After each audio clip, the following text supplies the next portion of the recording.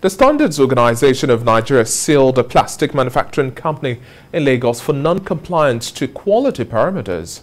The enforcement team of the Standards Agency also arrested 3 persons at the plastic company for refusing officials of the agency to carry out inspections on the company's illegal activities. The agency officials state that the standard for production of plastic is stipulated in the agency's MANCAP, noting that it is extremely wrong for any manufacturer to use hazardous plastic for recycling. The requirements are very clear.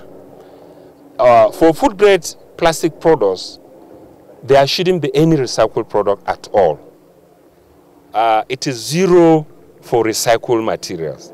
It requires 100% resin materials. This company refused to comply.